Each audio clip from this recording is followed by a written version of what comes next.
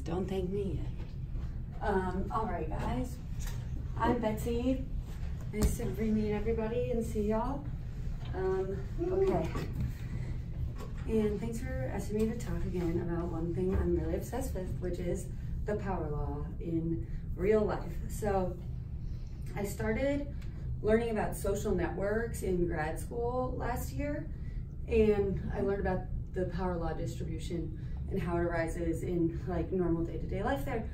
Have any of you guys ever heard of that, like the power law? Okay, like is it like the 80-20 thing? Is it the same as law of attraction, or is it actually like weirdly is, which I didn't know, but like, you know, like the power of positive thinking, like that sounds like it's like a BS thing, but there's actually like, no, I really there's like science, like the right, yeah, exactly. So I'll explain like how the power law, like the power law is actually like something a little bit different, but they called it the power of attraction because it leads to a power law distribution. So when I say the power law, I'm talking about the power law distribution. Some people call it the 80-20 rule, where it's like 20% of your like salespeople do 80% of work. I was like, I can't even think of like an example of like a business thing. But so I'll get into that more. But so yeah, I started learning about this stuff in grad school, and then it kind of became an obsession for me. And now I'm like this guy, Charlie, with the red string. I see the power law distribution everywhere. And so I'm gonna try and distill the most relevant parts of my background in probability, computer science, network theory, aka graph theory, and social networks computing in just this little short time. So please bear with me if it seems like a little crazy sometimes. Because I'm trying to do it because I think it's worth it, because ever since I learned about this stuff, the entire way that I see everything has changed for the better, I think, and it's made me see the whole natural world in human behavior, including life at Vettery, with more clarity, and I think it's made me a more empathetic person, actually. Shocking, because math. You learned about it in a class? I learned about it in my whole, like, yeah.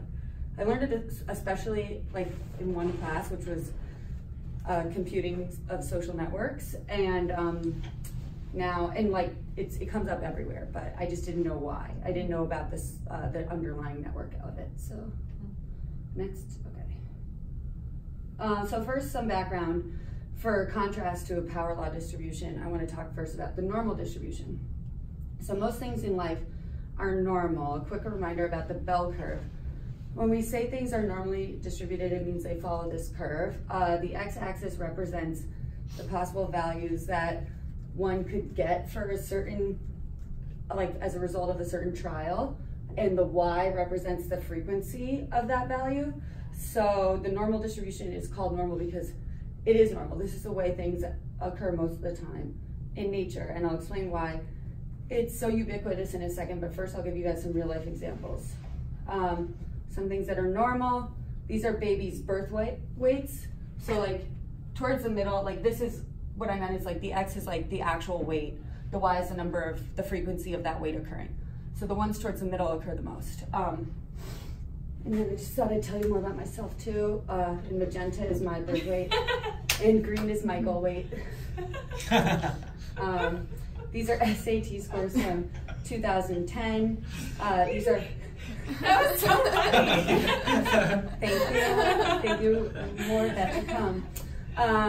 So yeah, so these are, this is another thing that follows the normal curve is SAT scores. And again, in the interest of full transparency, I even marked off my precise score with this green line here.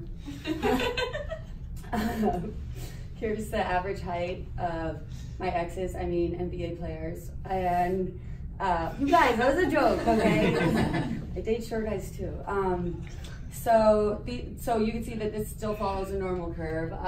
It's like a little bit skewed to the side, but that's still a normal distribution. And in my free time, I also plotted out the heights of the NBA players that Kardashians have dated. Also follows a normal distribution. Average daily returns of random stocks over some time period. I left this one intentionally vague because if you want to hear more about daily stock prices, you should just ask Adrian, who sits next to me. You can also hear more about that even if you don't ask Adrian. You just happen to sit next to him every day.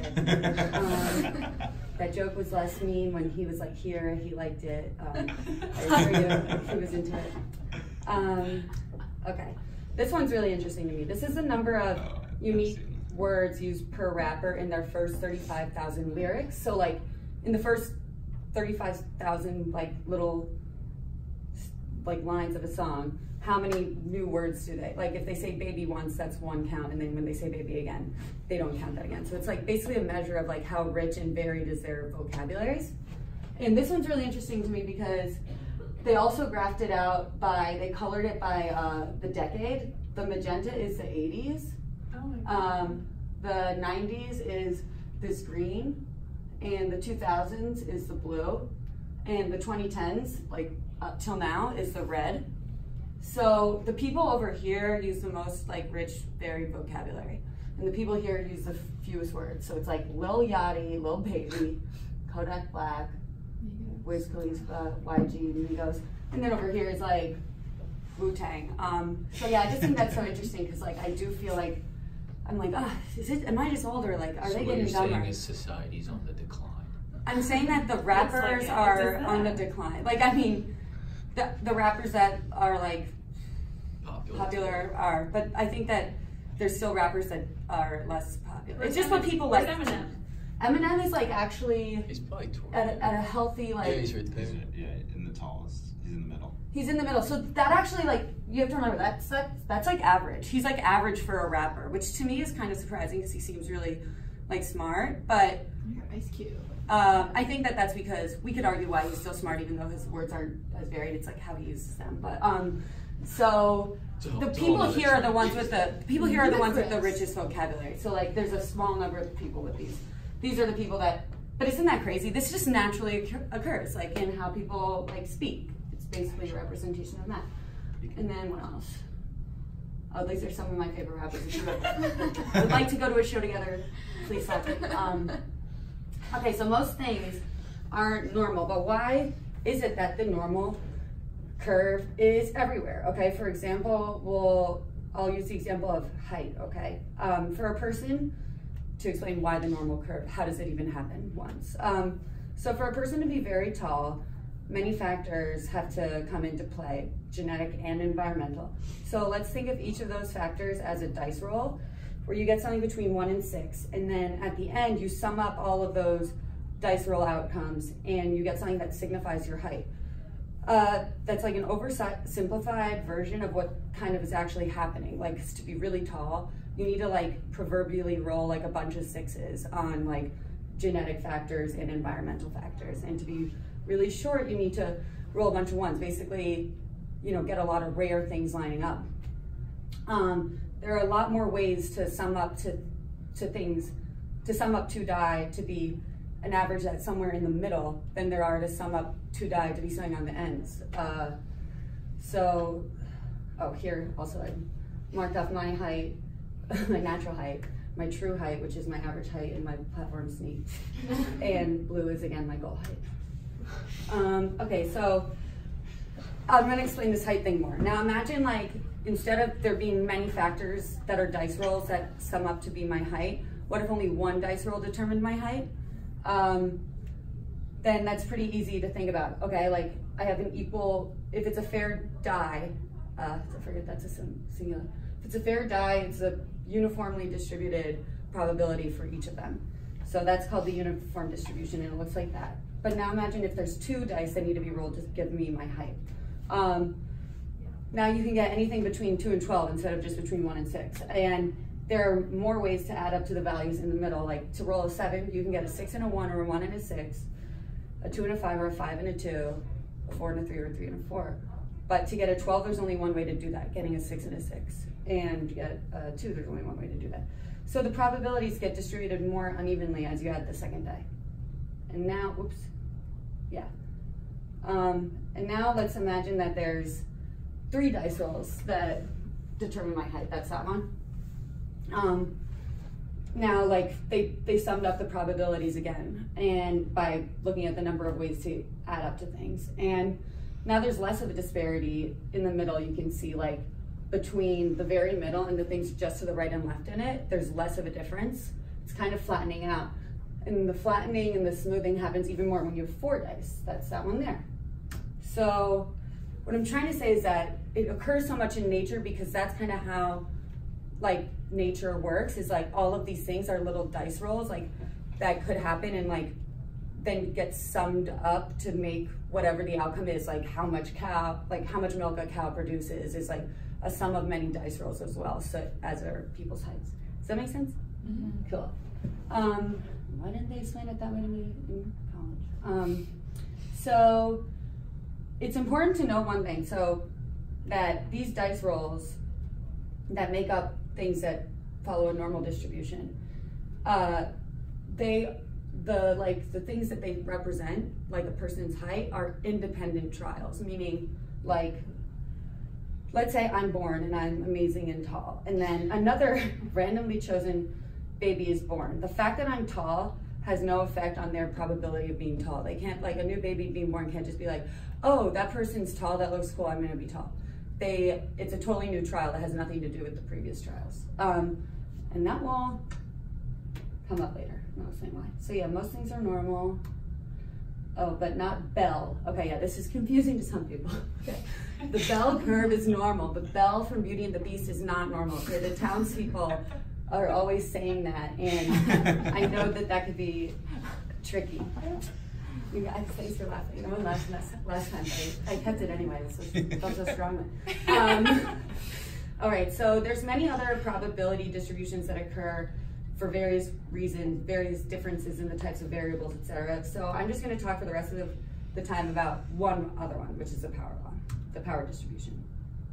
So this is the power law distribution, aka the Pareto distribution, aka the 80-20 rule. So again, the axis here is still the same. This still represents like the value of an outcome, and this still represents the frequency of that value. So this is a distribution that happens a lot in nature as well, like the normal distribution, but like imagine if like people's heights followed the normal distribution. It would be like 90% of people would be like 1 feet, and then there'd be a few people that are like 20 feet tall, and like a few people in between. Like that's what's so weird, is that this is like not normal, and it occurs a lot, and I'll tell you where it occurs. Okay, here are some examples. In human natural language, did you know that if you learn the right 5% of Spanish words, you will understand 90% of conversation? And if you want to like understand 100%, you have to learn like 80% more of the words. Like it's like diminishing returns after that initial 5%. In Peter Thiel's business strategy, he talks about this in 0 to 1. I honestly haven't read it. I know it's really important to like being rich and stuff, so like could someone read and explain it to me? Okay, these are some really serious real life ones. In crime, okay, like the crimes per person, like committed by a person, follows a power law distribution. There's a few people that do most crimes, and then most other people just do a few crimes in their life. The topology of the World Wide Web, like if you count the number of links coming into websites, they follow a power law distribution. A few websites have all the incoming links, and the rest are like tail off like that.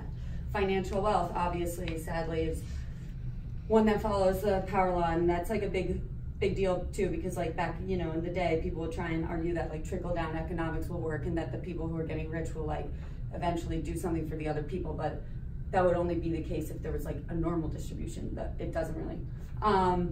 So yeah, like 10% of people have like 90% of wealth. Oh no. You disconnected. I did? I thought you were upset about the wealth thing. I was like, I know. It's so bad. Are you casting? Yeah, let me try again.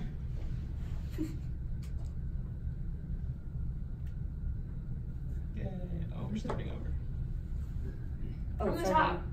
Okay, guys. Ready? Thank you. Can we do the dress rehearsal? Red string.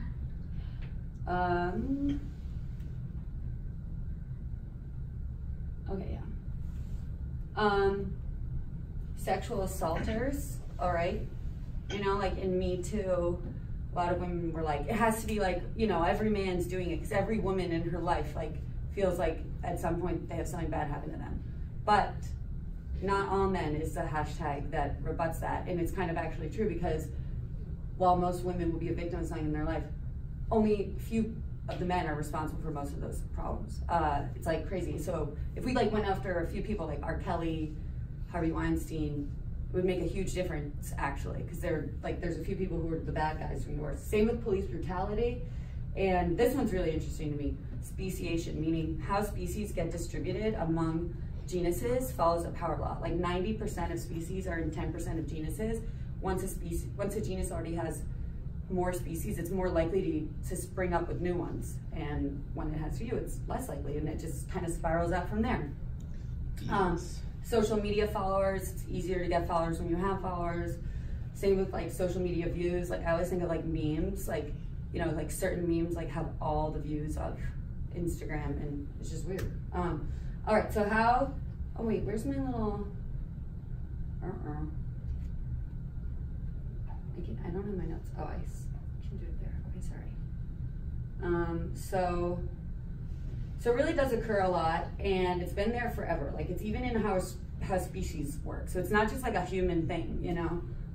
And so people started to really like learn about this when there were some bitter sociologists back in the 60s, okay? They noticed that whenever like one of them came up with an idea that was really good and groundbreaking in like sociology, or just like a solid idea, they found that they never would get the credit for it. It would always end up being someone more famous who came up with it like at the same time or a little later. And they're like, why is it that this always like happens? It feels like the rich get richer.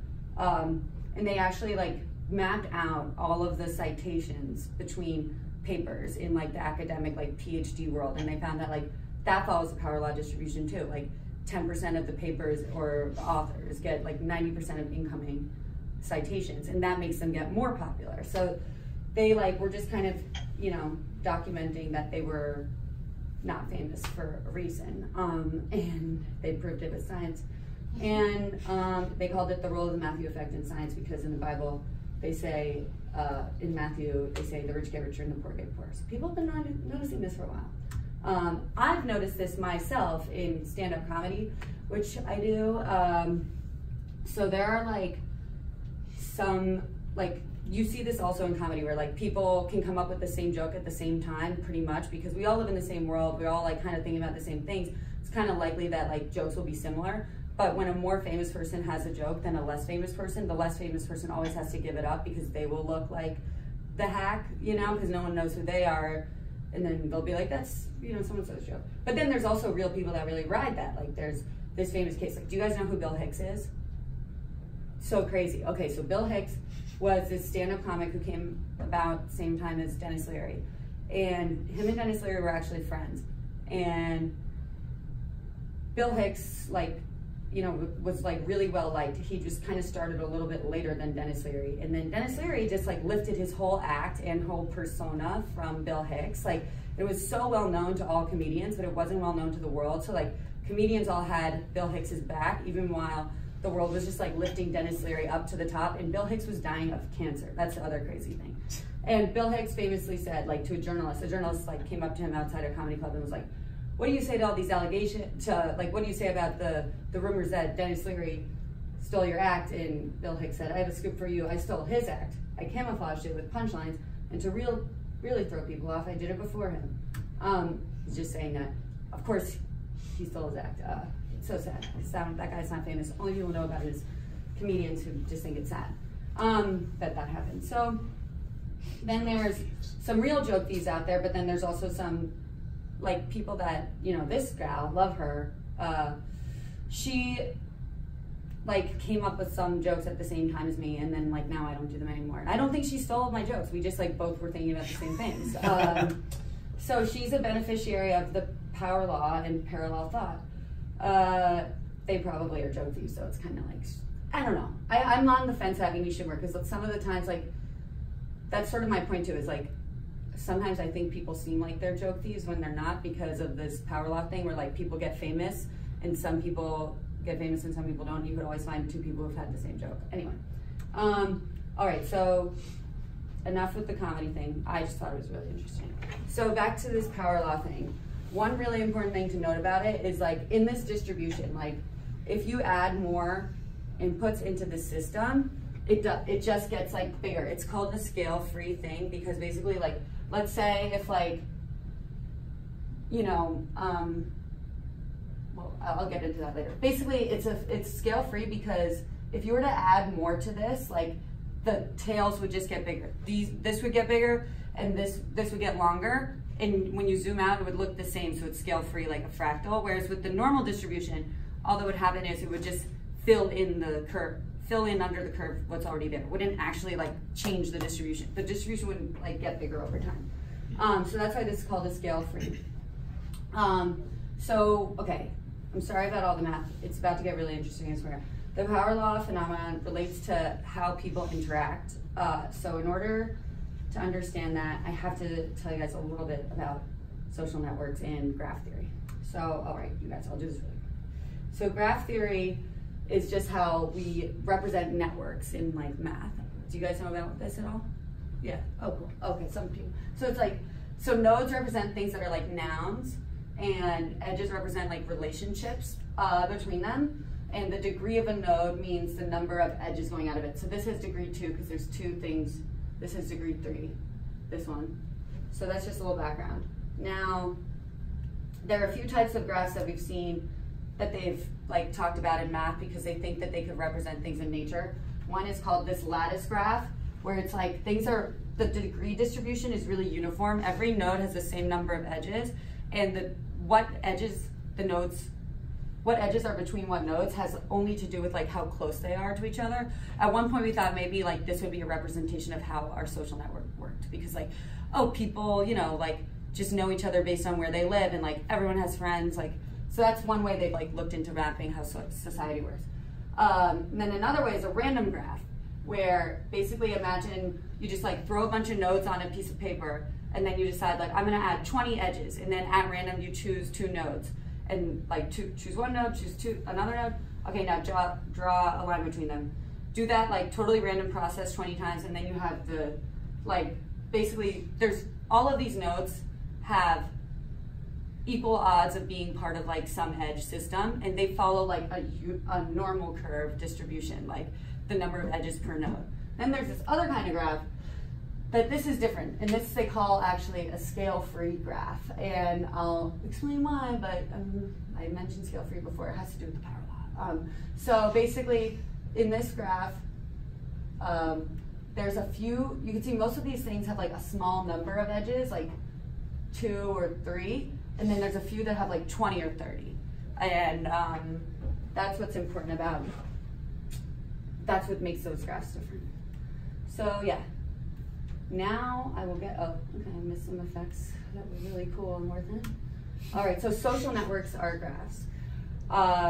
We like can represent how the structure of who knows who in using these things that I just explained, graphs.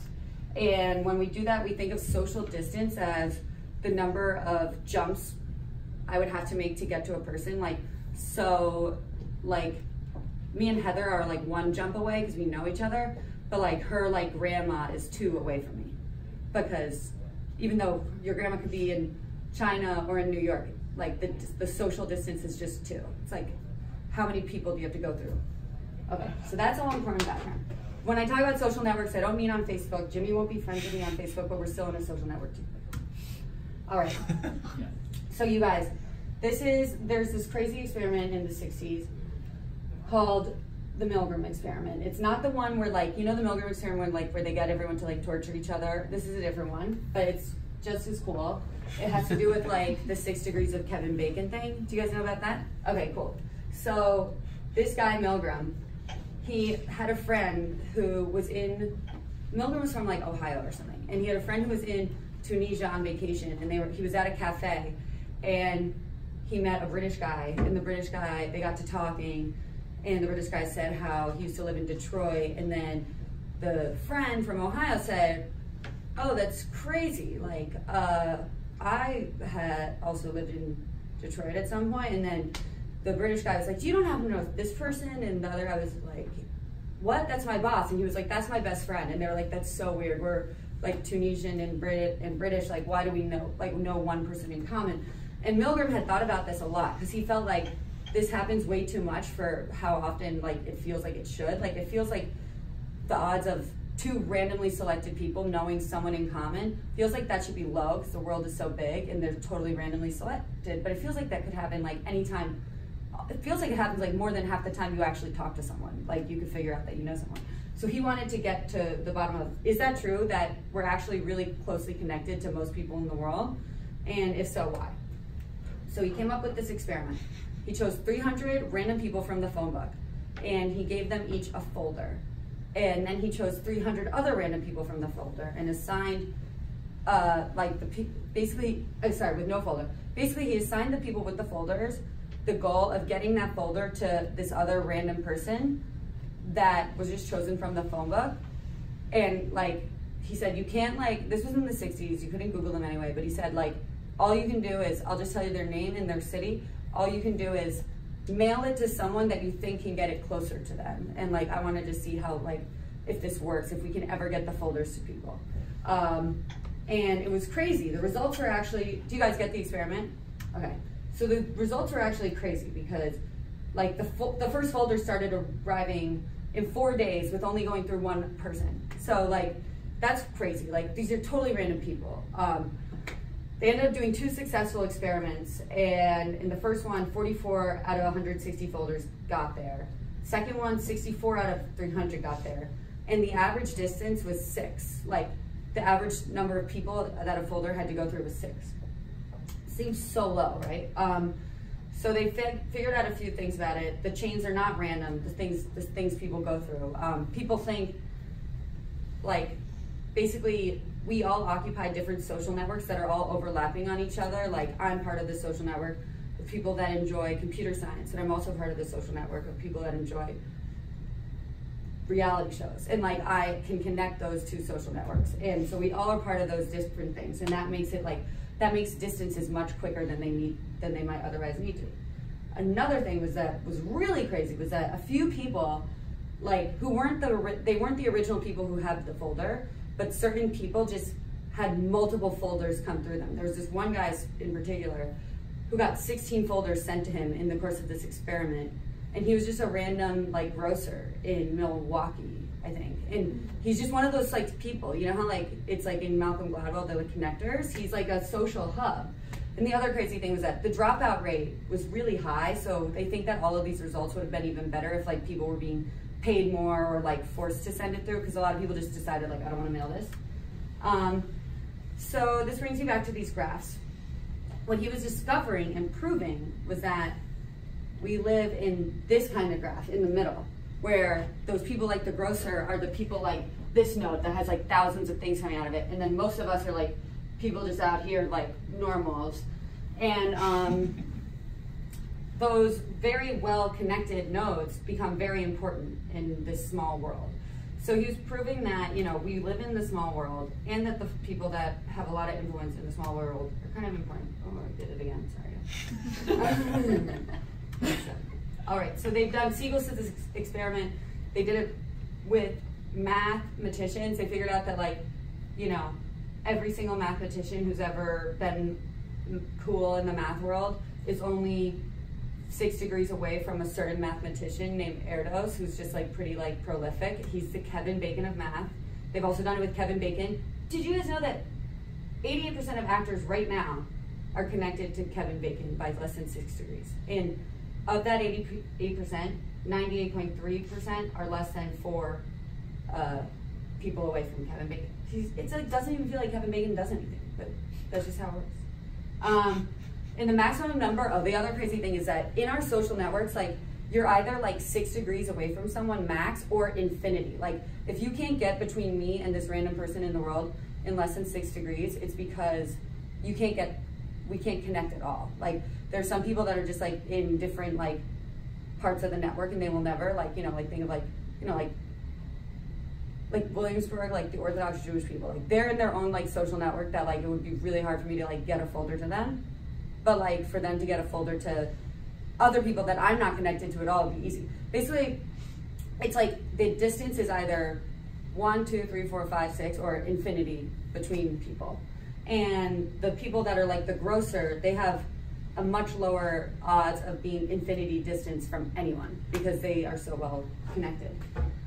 So now I want to talk about why does this kind of network what does this kind of network have to do with the power law? Well, it has a lot to do with it because it's what gives rise to a power law distribution.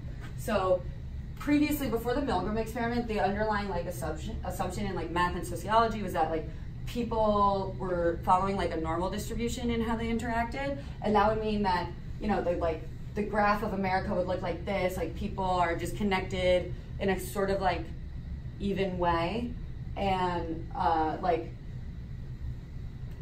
in this, okay, and then I'll get to the really good side. Okay, so now I filled in the nodes and stuff. So this would be like all of these people with like a sort of average number of edges coming out of the node are like in the normal, and then there's a few outliers on either side. This would be like what we used to think it was, but then Milgram proved that we like live like this, really, where there's a few people that are on these crazy, like, that are these crazy hubs, like a small number of them, so they're low on the Y, but really high number of links coming out of them, so really far on the X, and then most of us are just like here.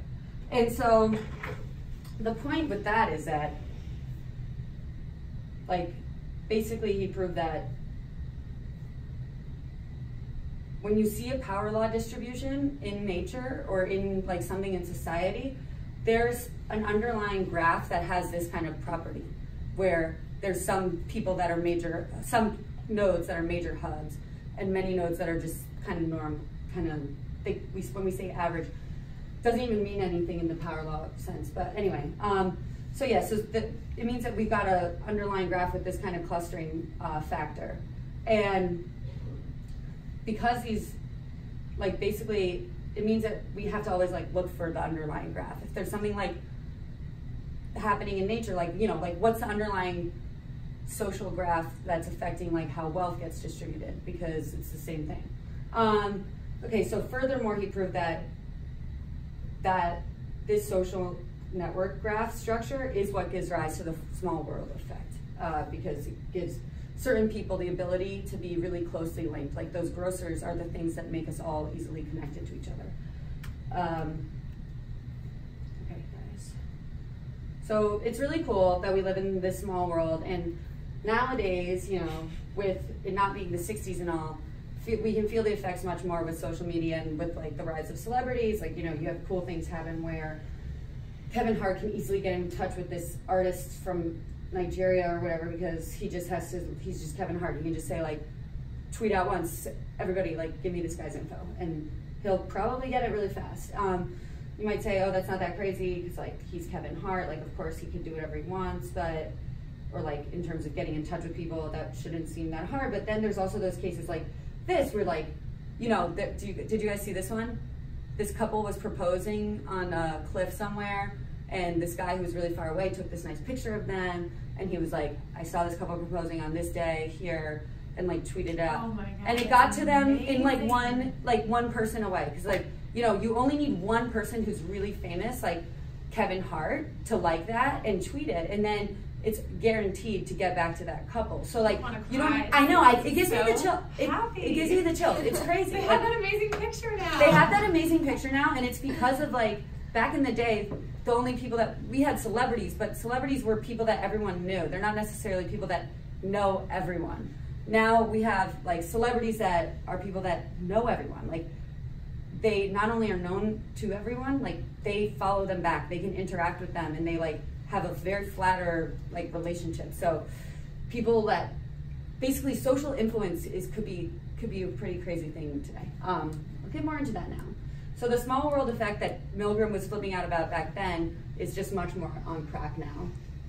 So my whole point here is that a scale-free network that's what we call that kind of social network, that kind of network that I showed you that has the nodes with a few hubs. And it gives rise to a power law. It's called scale-free because the power law is scale-free, the power law distribution. And a scale-free network is lurking beneath all of these observable power law distributions. So that's a really important takeaway. Okay, you guys, now, is the time up? Or a few more minutes? 5 more minutes. Oh shit, okay. Well, I'll just tell you quickly, what gives rise to a scale-free social network? There's a few things, okay? Okay, imagine it's my first day at Vettery, and I'm trying to decide who I want to be friends with, and I see some people hanging out in a group and one person who's alone. Who am I going to go hang out with? The group of people, probably not the person who's alone. Now that group has one more person, so the next new person to start at Vettery is even less likely they're going to be even more drawn towards that group than to the singleton. So that kind of is that attachment algorithm is what gives rise to any time that you see this scale-free network. The two things that matter are growth over time, meaning these networks are made, not born. You don't just like put people in a room and then have society. It's like people are introduced one at a time, and how long you've been on this earth actually like matters to your social like whatever influence, or your whatever influence it could be. And then the other thing that matters to it is that there's this thing called preferential attachment, which means that as nodes join the network, they're more likely to form edges to nodes that have more edges. That's the rich get richer thing. So like the more popular you are, the easier it is to become more popular. If you have more money, it's easier to become rich. You got like more edges of money coming in and out of you, basically. That's like how you would visualize that graph. So I talked earlier about all these power law things. Oh yeah, and another crazy thing about this, when you think of it in terms of the preferential attachment in the like that algorithm that I just talked about, the reason it's really scale free is because like, okay, like think of this as if it was representing like people on Instagram or something, and these are the average normal people, and this is like Kylie Jenner with the most followers ever. As more people join Instagram, she's gonna get more followers more easily than anyone else. So instead of just this graph getting more filled out, it's just gonna push Kylie Jenner over to here. She'll just get better. Like, and then there will just be more people here, but like, it's just gonna scale, like, it's just gonna get bigger. Like, imagine it's like, in terms of height, like the more people that were born, like, made people get taller. Like, no, like that's how this works, but that's crazy. So it's like the more famous people there are in the system, or the more people that there are in the system, the more famous some people will get. But how does this part get taller? I understand like it right. gets more spread out like Kylie Jenner, but then... So this part gets taller because it only represents just the number of people. Okay. Like, or like the number of nodes. So it's like, these are like average people. Like this is a new Instagram follower. They're gonna have very few followers. Also, like as more new people get added, they add themselves here, and they push the people. They push the people who are up further up. So it's like, and same with money. It's like, you know, if you pump more like people into an economic system, it's not trickled down at all. It's like it's like pushing up. We're pushing up the rich people to be more rich by adding more people to society. So it's crazy. All right, so a scale-free network is a network. Is that network I just showed you, and it gives rise to a power law. And a scale-free network is lurking beneath all these observable power law distributions. And wealth metrics follow a power law, not just financial wealth. In sociology, wealth could be like anything that's a thing that you can try to measure that has to do with an advantage in life. So like, you're like, well, we'll see. And so yeah, I said some possible other ones, but like privilege, like, you know, the more privileged you are, the easier it is to gain more privilege from society, the more benefit of the doubt society will give you if you're someone who looks like, it's, you know, it's like, it's horrible to think about, but it's basically, yeah, it's the whole point of why all this topic like really blows my mind. So I don't want to like say too much because I wanted to like have a discussion. Influence is a form of wealth too. A lot of things could be wealth metrics that aren't just money, or these things like social media influencers, like that's a form of wealth, like the people that they can influence, but there's a lot of other things out there that we can't like quantify right now that probably also follow a power law. And so yeah, discussion. That was it, guys. I'm sorry I was like, That was awesome. thanks, guys. Does it really? I'm sorry, I should have like said you should ask more questions throughout. Can I answer any questions right now, or do you I have guys a question. Yeah.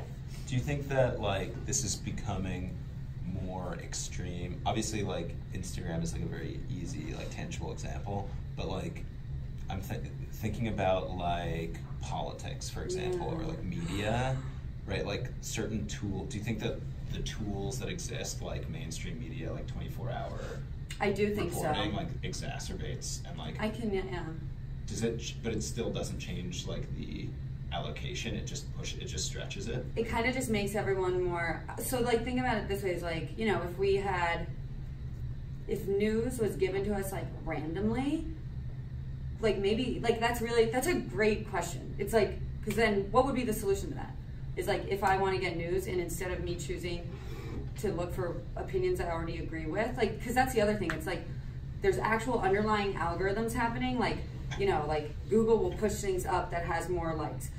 Like Instagram will push things up that are similar to things that I've liked or that are liked by people who are similar to me. So like we become more like further apart. Like Republicans become more Republican, Democrats become more Democrat, and it's, what if instead we were randomly paired with like pen pals? Like that might actually be like the solution. It's like giving people random connections that they wouldn't otherwise have. I actually put that in my discussion question. It was like, when I learned about this stuff, it changed how I felt about, I have like a racist uncle who I had like cut off from my life. And then I learned about this stuff and I realized that like ideas spread like viruses, and like the more people that he knows that are not exactly like him, the less likely he is to like spread his virus. So like I have to stay in his social network for the good of society. So it's like, yeah, that's a long answer. But I agree. I think that the way that we spread things like is irresponsible and like should be thought about. Like suicide is like they do a lot of stuff in the news that like they know now from medical perspectives is not good. Like, you know, like even just like the documenting of the school shooters and stuff, like they only exist because of the ones that have existed, you know? So I don't know, sorry I'm ranting again.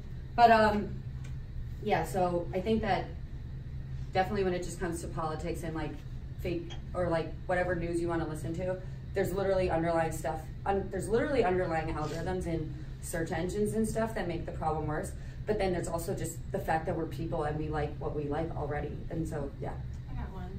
So this can also be really like discouraging for the people who are like just joining a certain group, yeah. Or like how do you address the thought that like, oh, they're super popular. I'm using like popular is an easy example. Whatever. Yeah. But like how do you basically talk to that group and like help them to break in versus like stay on the outskirts because they're so discouraged that they'll never like.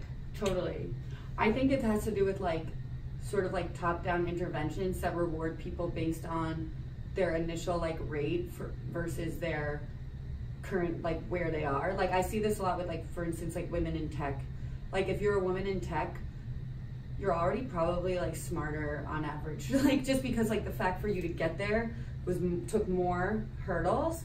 So like if you, like I might not be, I shouldn't use myself as an example, but like some woman who is in the room where there's more adversity for her to be there, like don't take into account just where they are right then, but like the growth that they've shown, because like even for them to be there, they kind of were that node that's really far on the, I don't know, that's not a good, maybe I'm not explaining it well, but like I think that there has to be top-down interventions that give those, that kind of shake things up a bit, like to create more fairness. Like if you have, they even have thought about this, like, you know, with magnet schools, there are some like really good magnet schools that they just use a total like lottery system, because even if the kids are chosen randomly rather than like based on merit, like it adds, like it makes a difference in like their networks and their like, you know, I don't know, I think that there's something about like, imagine, so things will always tend to a power law distribution, so I think the best we can do is find ways to switch who's at the top.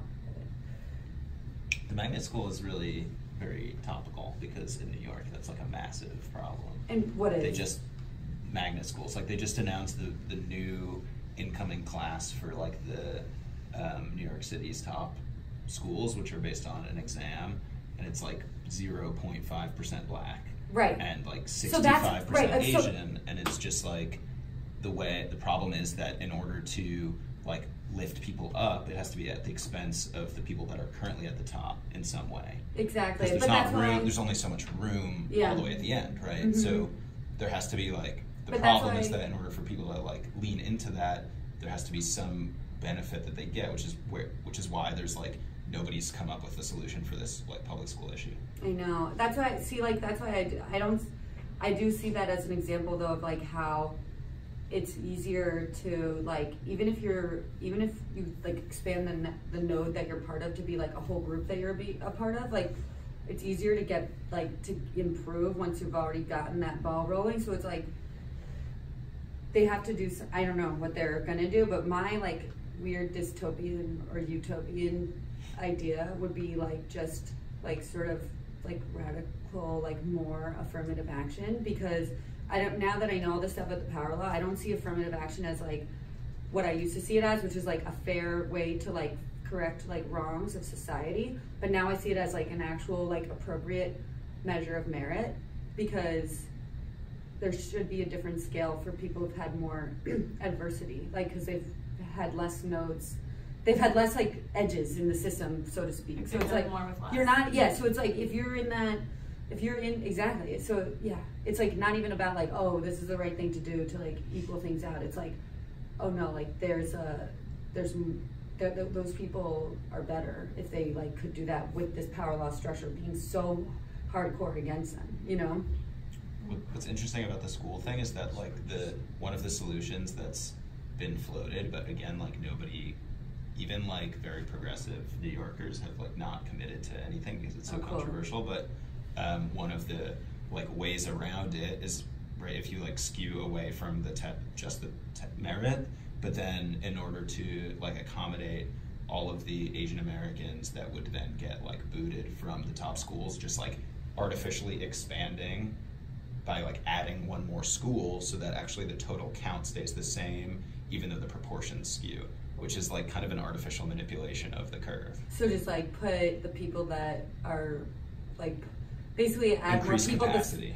Increase the capacity to like account for shifting that part of the power law distribution up, and then everyone else can shift up, but like they're still there. Right. I guess I mean, I don't see why that's bad. That's like the only even remotely viable solution that's come out. The problem too is that they've like, you know, they've sort of also like proven that without top-down interventions, these problems only get worse. So they actually like really just proved that in like some student's paper did while I was in grad school, and it was like everyone was like crying, like my professors and stuff, because it was like, oh my god, this is a huge breakthrough that we have to like officially acknowledge that like anytime there's a disparity, it's just gonna get worse, and we can't like just hope for the best. We have to like do these things to shake it down.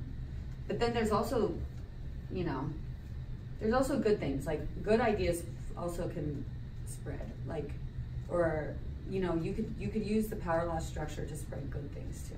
So I don't know, like we could just, if we get Kylie Jenner to like learn to code, like that could do a lot. But that's like not good because Karlie Kloss did that and I hated that. Code with claws. Hmm? It's called Code with Claws. Yeah, she's an idiot. This is so interesting. Okay, sorry for taking. Thank you for joining. Thanks for joining. Thanks, guys.